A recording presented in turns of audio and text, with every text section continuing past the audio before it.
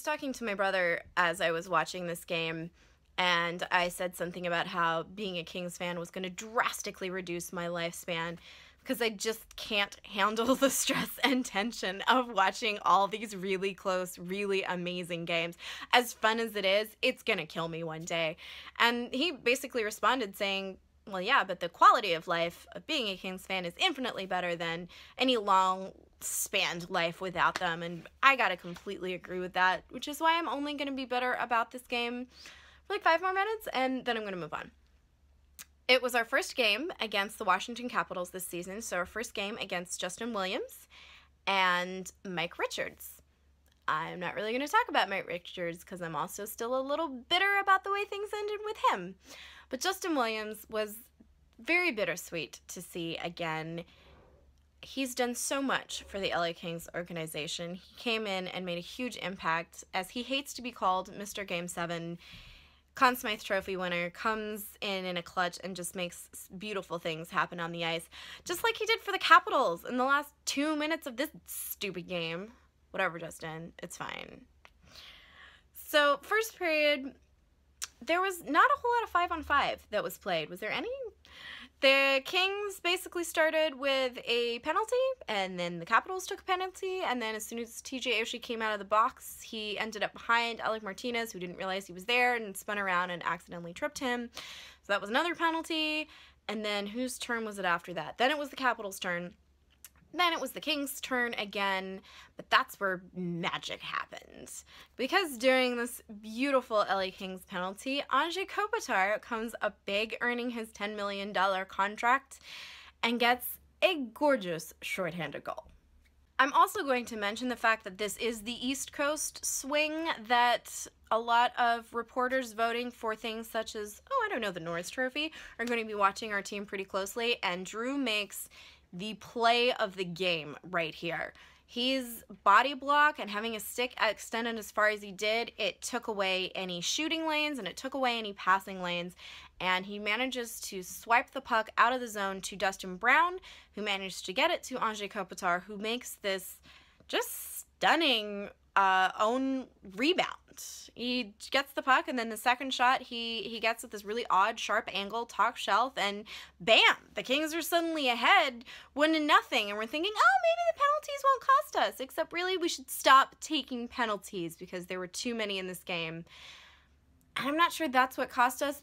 It was more the second period where we had a whole lot of chances, and I mean a lot of chances. We were out shooting them 26-12 or something at one point.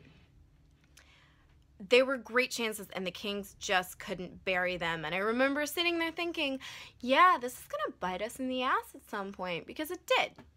Despite all of our wonderful chances and our spectacular goaltending, Jonathan Quick was back. Can't remember if I mentioned that, but it was so beautiful to see him back in net and healthy and making some great saves, and really it boosted the rest of the team. You could tell that they were very happy to be playing in front of him again.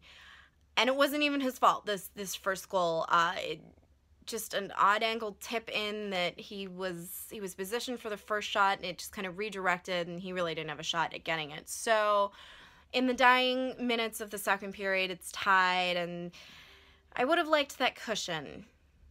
We really turned out to need that cushion, because the third period, the Capitals, they came back. They took all of the momentum and they swung it their way, and while the Kings were getting good chances again in the third period, so were the Capitals, a lot more than they had been in the first 2 periods of the game. And it was with 2 minutes and 2 seconds left in the game, and that just kills me, that there was the go-ahead goal for the Washington Capitals. There was a scuffle behind the net. Quick is very extended on his left-hand side, and he's completely ready for the puck to come back around and stop it there, except that Justin freaking Williams, thanks for being awesome for somebody else, dude. Whatever, I understand. Makes this great play and gets the puck out to a very, very open Capitals player on the right side of the net, and just, nobody's going to miss that goal. Not even Dwight King or Jordan Nolan, who had some great, amazing chances and couldn't do anything with them. It's so frustrating. The Kings finally pulled Quick with maybe a minute to go, and the Capitals just kind of played with them. They ended up with an empty net goal with 8.6 seconds to go, and that was it. The first time this season that the Kings have lost 2 games in a row in regulation. Not really what you want to see, considering how all the Ducks are playing at this point. I don't think it's going to be anything like what happened last year, where we're going to end up knocked out of the playoffs, but our position on top of the Pacific is definitely looking a little scarier than it used to. The Ducks are coming up fast, and they play Edmonton tonight. Probably by the time you see this, they will have won against Edmonton. So things are just getting a little precarious there at the top. Our nice 10-11 point cushion is not there anymore. But we still have 2-ish months left to play.